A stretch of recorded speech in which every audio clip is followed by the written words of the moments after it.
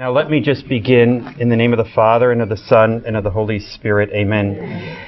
Direct, O Lord, all of our actions, and carry them on by your gracious assistance, so that our every prayer and work may begin from you, and by you come to a successful completion. We ask this through Christ our Lord. Amen. In the name of the Father, and of the Son, and of the Holy Spirit. Amen. Well, thank you all for coming, and I see that there are a number of young people here today, so welcome. Are you from local or far away, or where are you from? St. John Vianney. Oh, in North Lake? Yeah. St. John Vianney, North Lake. They're close by. Okay. Are you all from St. John Vianney? Oh, well, someone did a good job of getting you all here, so I'm impressed.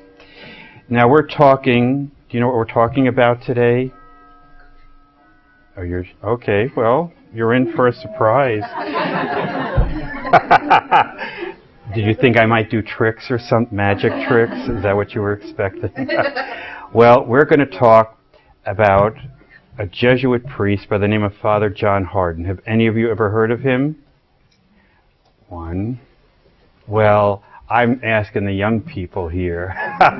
Anybody here of Father Hardon? 2, 3. Okay, here's a picture of him. And I'm going to explain in the last hour and in this how we're going to try to get this man declared a saint. Now, you should know from your religious education, just simply what is a saint? Who could tell me what is a saint? I don't want like the sisters or priests or anybody else telling me. I want the young people. What is a saint? A saint is anybody who is where? Oh, very good. I didn't see who that was, but right, in heaven. Is anybody? And so when do we honor everybody that's in heaven? What day of the year? Yes. Very good, All Saints' Day. So on All Saints' Day, we honor anybody who's in heaven. So they might be people that we knew here on earth or have been related to, maybe a mother or father or brother or sister or whatever, grandmother, grandfather. If they've died, maybe they've gone to purgatory and they're in heaven now, then they're honored on All Saints' Day. But the Church picks particular people to hold up for our imitation. Now, you're young, there are a lot of young people here, so we know, let's say, in the movie industries, I don't know who's popular, like for a movie star, but I'm just saying there are certain people. Or, like if you play sports, there are certain people, depending on where you're from, certain people that are very popular in sports. So you think, oh, I want to play, basketball like this person or whatever. So you have those people that you look up to and admire. So it is in the Church. We have people for different things. Who could give me the name of a saint and like what they might be known for? Can anyone give me the name of a saint? Padre Pio. What was he known for? His stigmata. Okay. What else? Give me another saint. Anybody else? A sister? St. Christopher for travelers. Right, for travelers. St. Christopher. Another saint. Christopher meaning Christ bearer. Anybody named Christopher here? No. It's a good name. Another saint. Like what is St. Francis? We'll just pick him. What would he be known for? Animals, nature, work with the poor, so on. So there's a lot of saints. We just had, I see we have a little sister of the poor here, St. Jean Jugan. She worked not just with the poor, but another big segment of the population.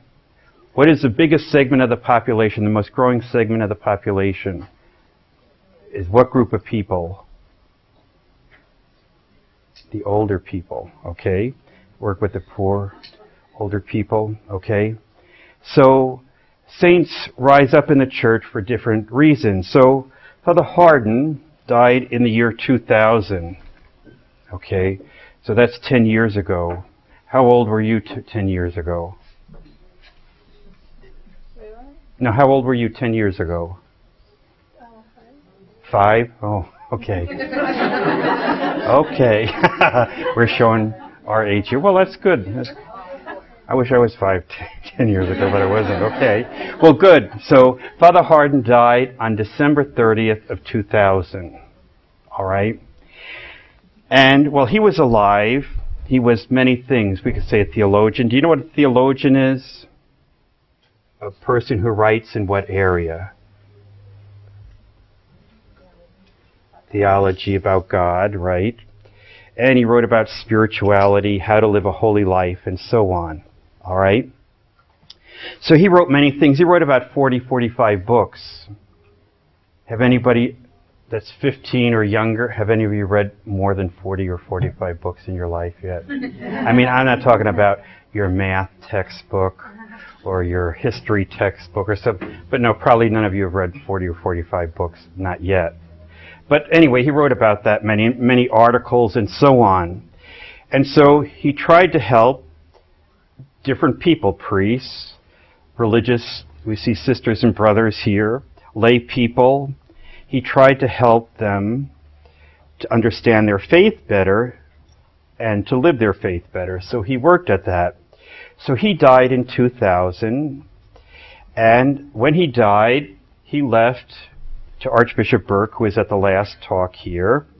He left his library, which you'll see some of it on the presentation.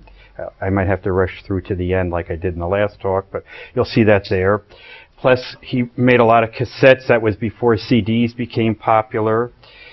So I know if you were only 5 in 2000, you know we didn't always have CDs or DVDs. They were cassettes. And before that, there was nothing, just old phonographs, but they couldn't record things, I mean, like talks and so on.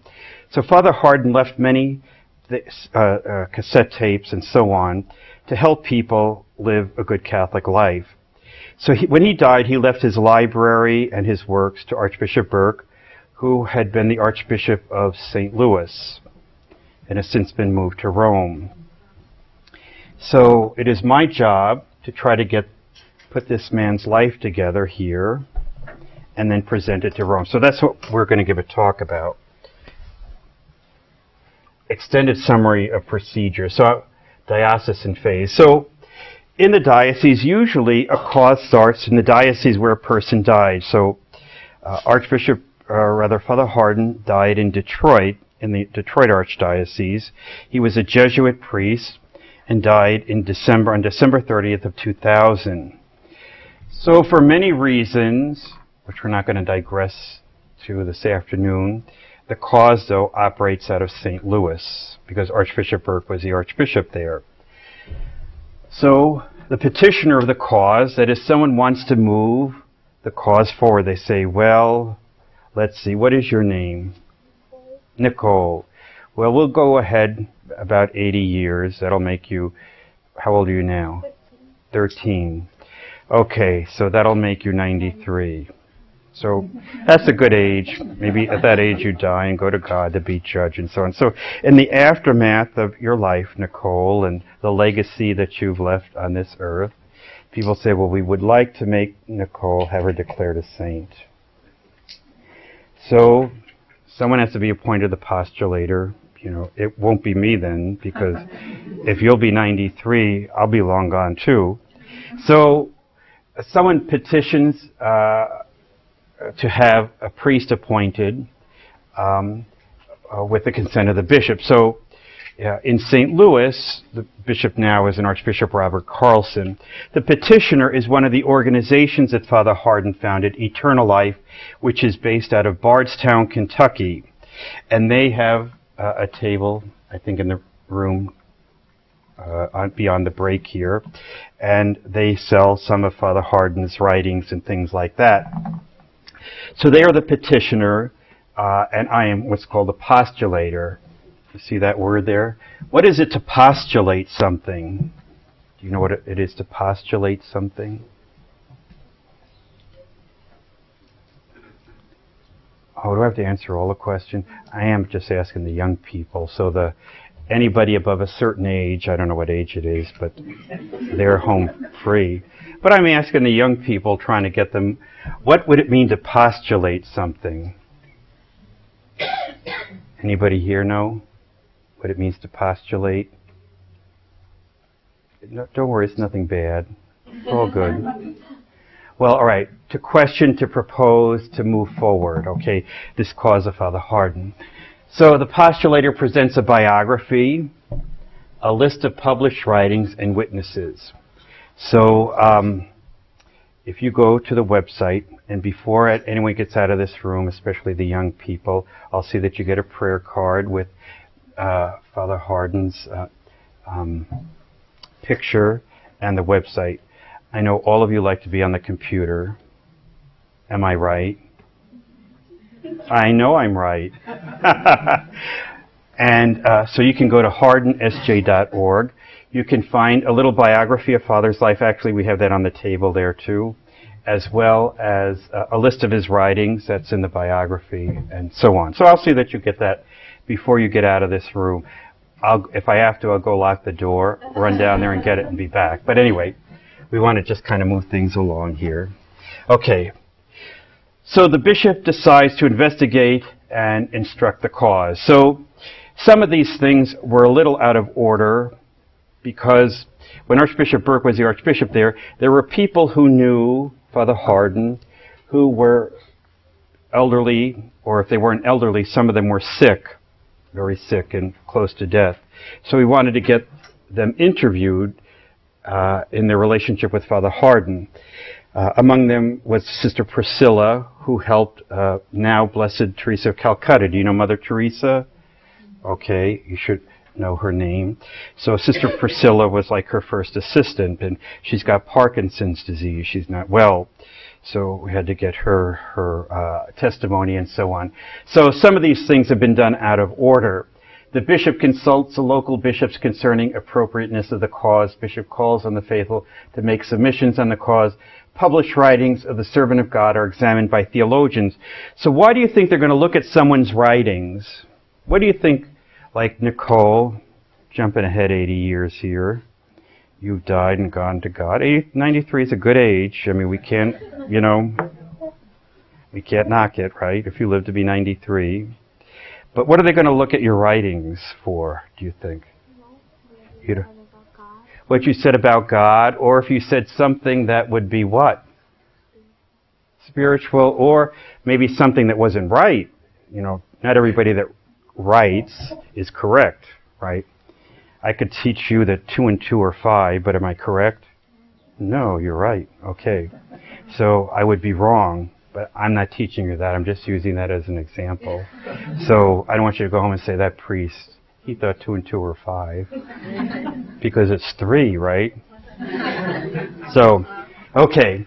So anyway, want to look at a person's writings to see what they said about God and people's relationship with God and so on.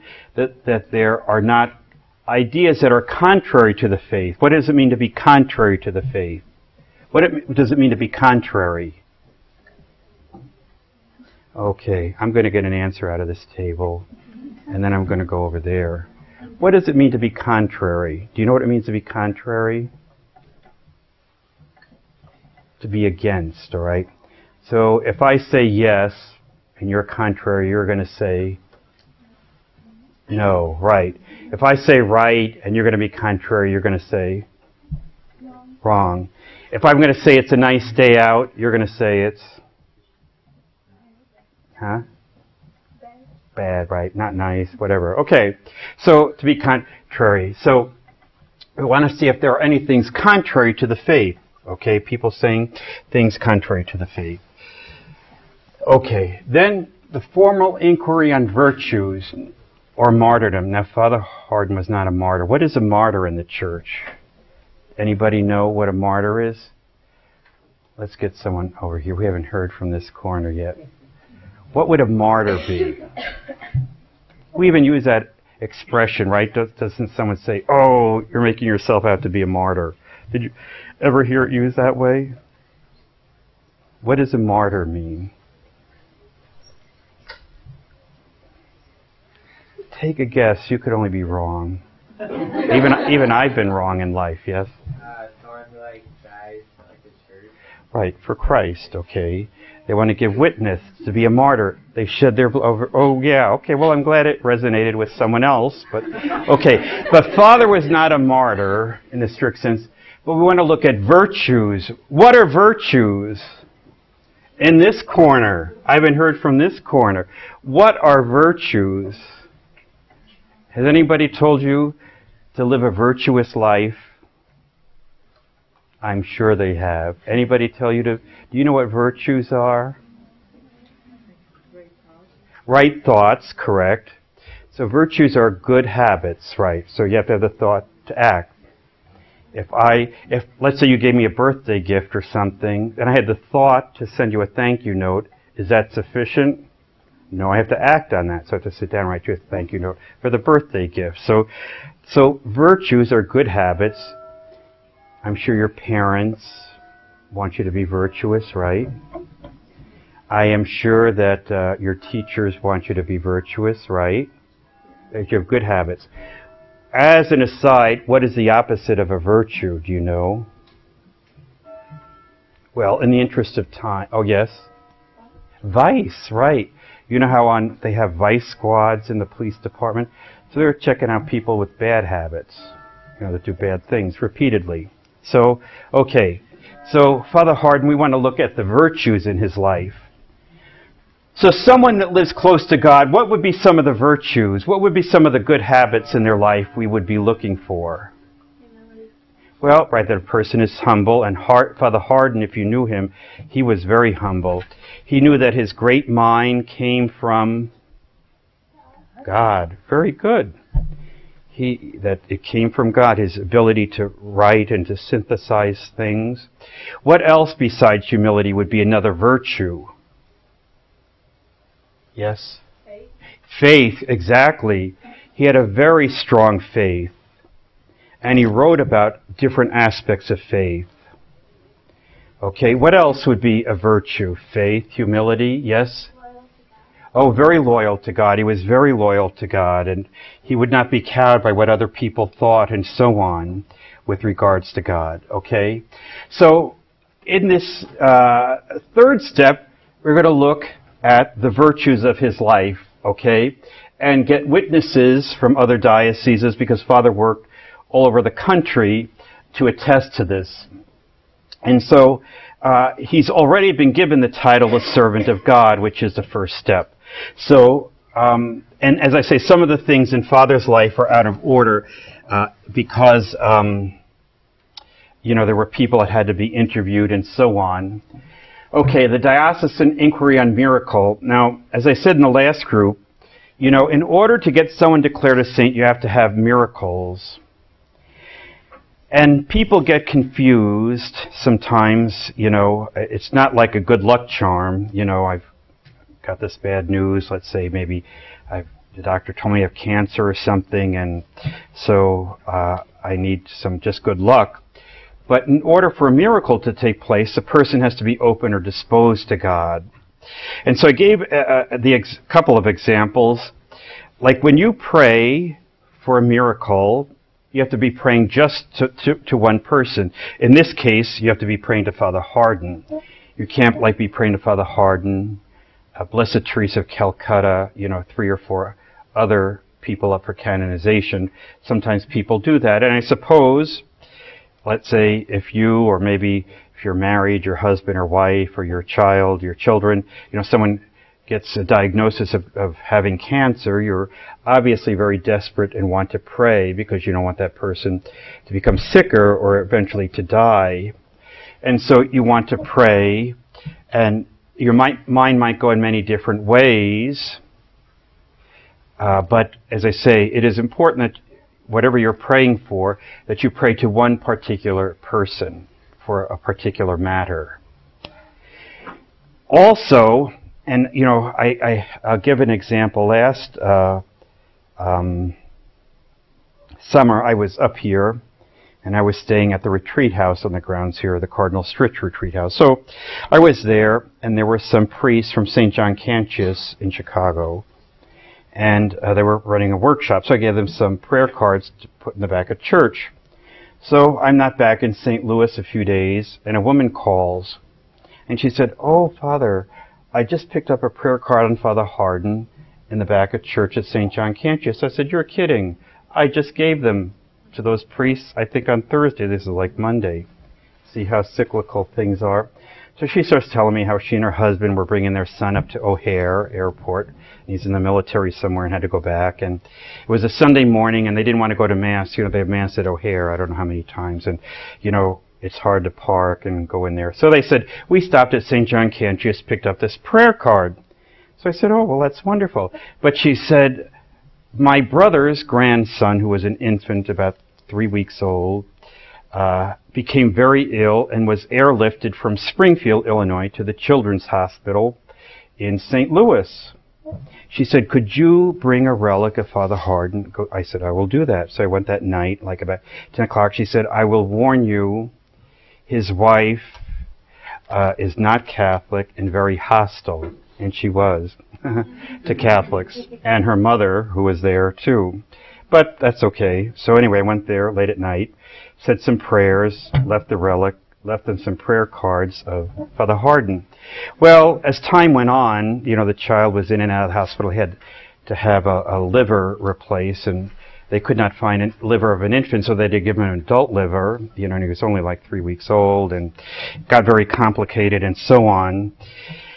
And, but as this woman would call about every month or so, every 3 weeks, and then I would check online on the internet, there's a place called Caring Bridge, and then you have to put the name of the person in, of like people who are terminally or grievously ill, so you can kind of keep up without having to always ask people. So I would check there, and I still do.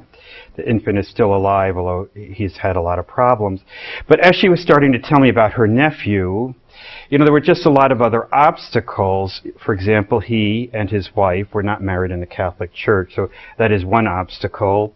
Plus, I kind of suspected as I went there a few times after, you know, like they were not saying the prayer to Father Hardon. So, I mean, I can say the prayer, but it's obviously not my son. I mean, you know, and I would want the child to be well, or to find they were looking for another liver because that one liver was just too big and not taking to the infant's body and so on. But the thing is, you know, all these things are to lead him and his wife to faith, and for, let's say, the miraculous cure of this infant through. But, you know, so many things were not right here. And so anyway, you know, trying to deal with the marriage situation is just another matter. I mean, he doesn't live in St. Louis. And so there are just a lot of complications. So people have to be disposed to faith. You know, as I say, when it's not just a lucky charm because someone's gotten ill, but, you know, there have to be, as I say, authentic miracles for them to take place. People have to be open to God's grace and working in their life. So we need miracles to prove that this person eventually is in heaven. And so at this point, we don't need the miracles, although they could happen and would have to be documented. Then, if once everything is completed here, it is sent to Rome for what is called the Roman phase, where they look at all this information. Now, when people ask me, I say this more for the benefit of the adults here, how long does this process take? I do not know. I do know my co-worker, who's now at another talk, James Molinado, upstairs, but about 2 years ago, we had a meeting with Bishop Joseph Perry, an auxiliary here in Chicago, who is a priest of Milwaukee, and he was an advisor on the cause of Archbishop Fulton Sheen out of Peoria, Illinois. And he just said to us that it was 8 years from start to finish on the Fulton Sheen cause before it all went to Rome.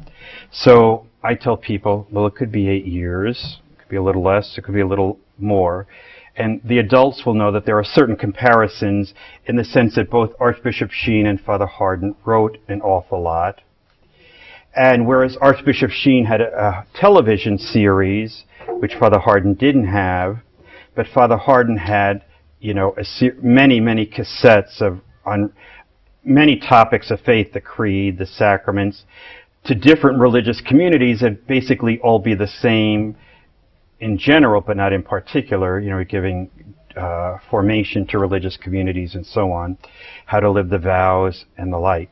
So all of that has to be coordinated before it is sent to Rome. And so in Rome, they will receive all that sometime.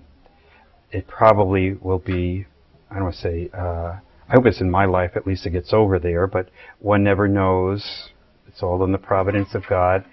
And over there, then, a postulator is approved by the Congregation of Saints.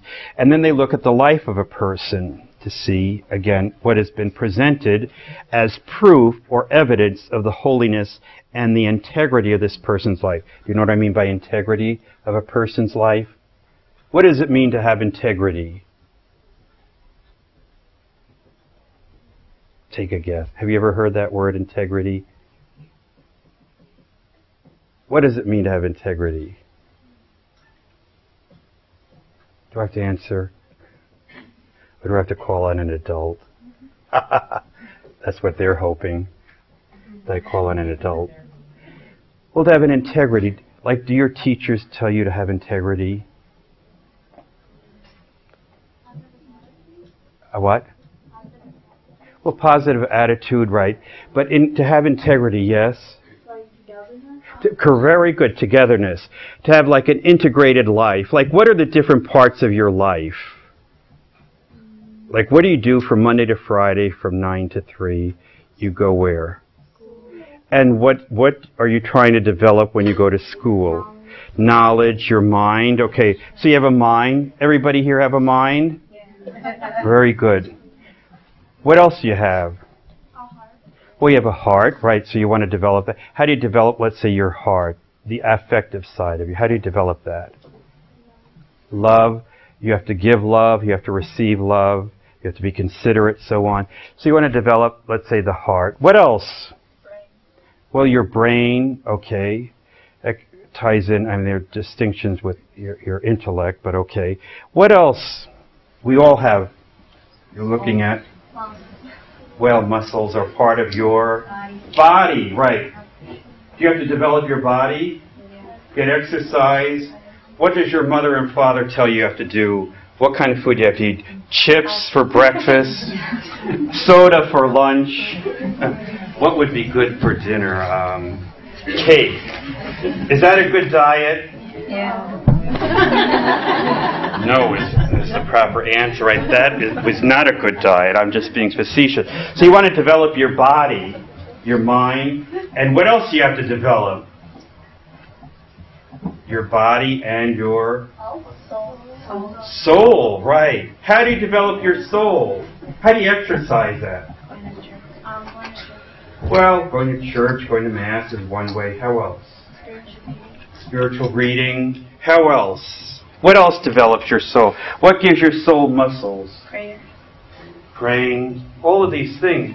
You have to do that to develop your soul. You want to develop your soul? Both of you. Do you? Okay, just checking.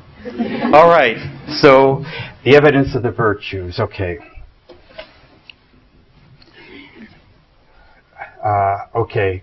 This is when it gets to Rome, where cardinals and bishops study the documentation and the report of theologians and so on. Okay, approval of miracles. Like I say, we're at the point, we don't need them right now, although if they came, certainly they'd be useful. They can come at any time because God works always in His own time with regards to miracles. Then eventually, once in Rome, they accept a cause and a person is declared venerable. And then once you have miracles, they're declared beatification. They're beatified. They use the word blessed, like Mother Teresa of Calcutta is at the second level. She's blessed. And if they get another miracle, she'll be canonized, declared a saint. And, right, sisters here, her foundress of the Little Sisters of the Poor was canonized last October, Jean Jugan. So before that she was Blessed Jean Jugan. Now she is Saint Jean Jugan. So that, and then that means that she is worthy of being imitated and looked up to, prayed to by the Catholic faithful. So we don't need just rock stars and movie stars. We need saints as well. Now, in St. Louis, we operate out of the convent, the former convent of the Cathedral Basilica of St. Louis. Have any of you been to St. Louis? I don't mean the adults. Any of the kids been to St. Louis? We need a field trip. Right when school gets out. We got to get those buses lined up. Anyway, this is what's called the Father Hardon room. You can see some of the books he wrote: Catholic Lifetime Reading Plan, Theology of Grace, cassettes, all of these things, pictures from Father Hardon's life. Here's Father Hardon's cassock. Here's the Catholic Catechism he wrote. Here's a picture of Archbishop Burke and Father Hardon. This is his doctoral dissertation. You know when you get a doctoral degree, not for a medical doctor, but in a area of study. So that's his doctoral dissertation. You cannot see it, but lying down there, if Father becomes declared a saint, is his American Express card. Because, you know, American Express says, don't leave home without it. So even the saints need a credit card, because, and probably if he lived long enough, he would have had a cell phone or BlackBerry. I don't even know how to use a BlackBerry, but Father would have had to learn. So all those gadgets. This is more of Father's, the Father Hardon room. There are some pictures which will be shown tonight at dinner, and they're on our, you know, there's Father as a young boy in about 8th grade. When he was younger, his ordination pictures and so on. Those are some more of his books on display. Now, here's Father's correspondence. This is just 2 walls. It's contained in about 18 filing cabinets and probably about between 200 and 250 filing boxes of correspondence. Have any of you in school written that much? Anybody? No, I didn't think so. So myself and my coworker have to go through all this and try to put it in some kind of order. So that's how we occupy our time. Here's some more boxes. And some more boxes on other walls.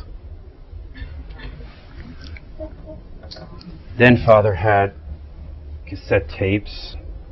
And of course, unlike Archbishop Sheen, he was not a very powerful voice. He was very soft-spoken and very gentle. So being able to coordinate all those will be a project.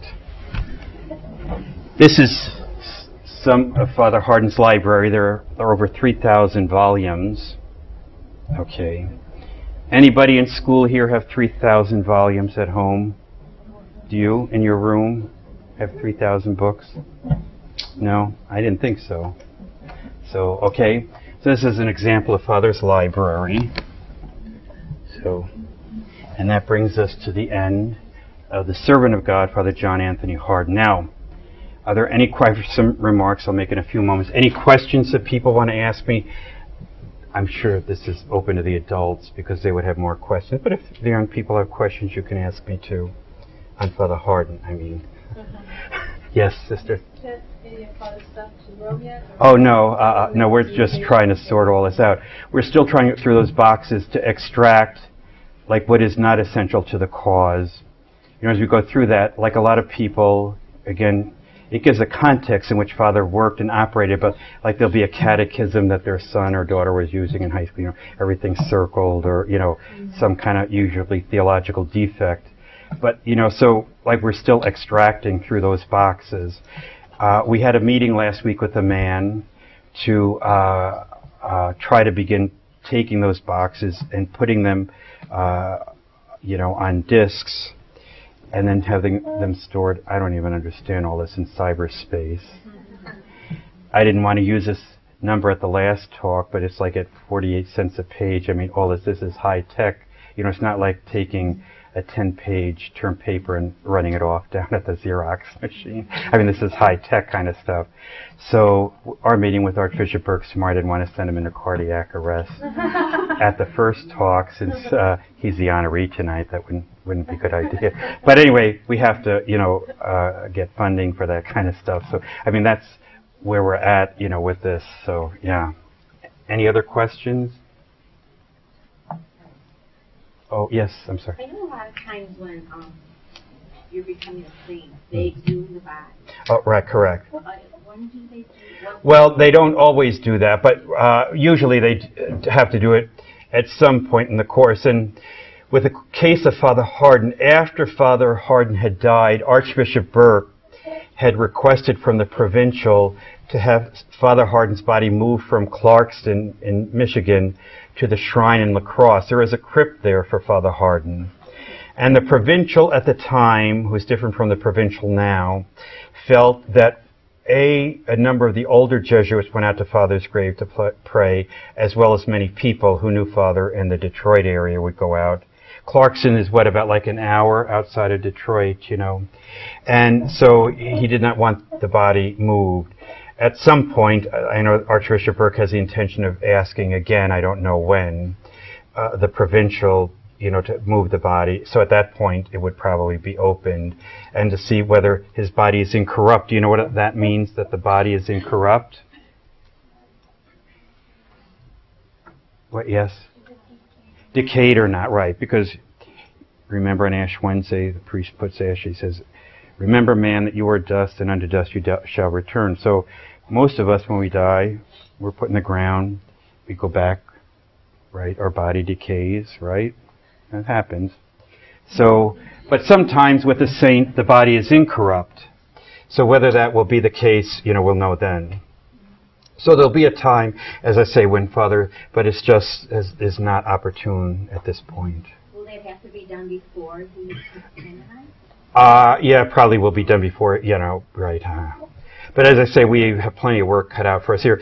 We did also, in promoting Father's cause, we lost a year after Archbishop Burke went to Rome, and then Archbishop Carlson came in June of last year and accepted the cause in August. So, we lost about a year, as far. That's why this is only since September have we been really public about Father Hardon's cause. So we're just getting off the ground.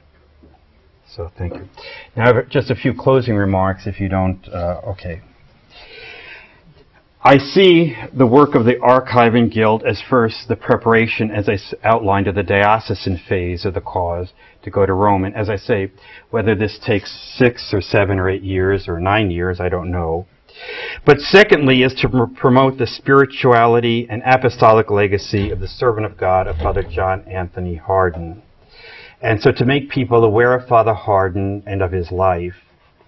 And maybe does anyone know where our table is down there and to the right? The Father Hardon Archiving Guild. Sister, do you know? Yeah, could you go get me, for the young people here, some prayer cards, and then there are those brochures, with Father's picture. You'll see them on the table there. Thank you. Okay. And so to make people aware of Father Hardon and his legacy to the Church. And again, the adults, the religious, will know the Institute on Religious Life is one of his legacies. But, he fought against many things in the 60s, 70s, 80s, 90s, and even things that are still present. But it is much easier as a religious, as a priest, today than it was easier, relatively speaking. There are difficulties every day. But they will understand what I mean in living religious life, authentic religious life. It's a whole different environment today. But that we're able to do that, I attribute to Father Hardon and others that assisted him, and people who've known the Institute for years know many of the lay people and other priests, Father Downey, Father Day, Bill Fairman, Bill Isaacson, and others, who helped Father Hardon in the early days. And then finally, as in any enterprise, there is always on the financial needs to be met as well. And so periodically we send out letters and so on for financial help. You can, contribute online as well. We are primarily funded by the Eternal Life, which is another organization Father Hardon founded in Bardstown, Kentucky. They're the principal ones to undertake this cause. But certainly, as they say, you cannot put all your eggs in one basket, so it is important that other people be of assistance as well. So I just, as I say, make you aware of the process that we are engaged in, and I certainly ask for your support and your prayers in the work that goes before us. Now, any other questions on things? Yes, John? I know it was suggested before that possibly for biography or biographies. Might it be possible also to do a documentary? Yeah. I mean, I think you brought that up, and I haven't forgotten that. It'd be nice. There are a couple of different ways to approach that, and I've even spoken to Barbara Middleton about that. She what? I think she was quite rich. Yeah, stuff. I'm sure she does. Yeah. So I mean, that's out there to again, at least visually make people, because we're in such an audio-visual age. And Father Hardon was a great promoter. Someone brought up to me how he would give blessings over the phone, at the end. And I do remember him doing that with people. And so, I mean, that nowadays, you have like Skype and so on. You could talk to someone in the Antarctic and give a blessing. Oh, okay. Are there some underneath? Everybody's getting one of those on their plate at the banquet. Oh, okay. Well, I'll give these out to are you coming to the banquet? Oh, they're not. I don't know. I'll give those. You can give those out here. Why don't you give those out on this side here? And then I'll give these over here. Yes? I have a question, Father, and that is, for the students here, how does the church define a miracle, and how do they obviously they link it to the saint through prayer, but to explain to the kids what is that saint doing? Why do we say that the miracle is necessary? Well, the miracle is necessary because then it proves that the person has intercession in heaven, before the throne of God. The miracle has to be something documented that is contrary to nature. So let's say you had received a diagnosis of, let's say, terminal cancer, of some kind, and then through prayer and, intercession with Father Hardon, the doctor says, I don't know, 3 months ago you were here. Here are your x-rays, you know what I mean? It was in your bone, it was in your liver, it was in, and you're cured. I mean, that would be something contrary to nature, against nature, and it would be documented evidence. Not just that, I had this, pain in my back when I walked, like sciatic or something, and now I don't have it anymore. But, it would have to be something. So that would be. Any other questions? I'd ask you to stand. I'll give a blessing, and we'll see you in church. May the blessing of Almighty God, the Father, Son, Holy Spirit, descend upon you and remain with you forever. Amen. Well, thank you for your attention and your time. God bless you.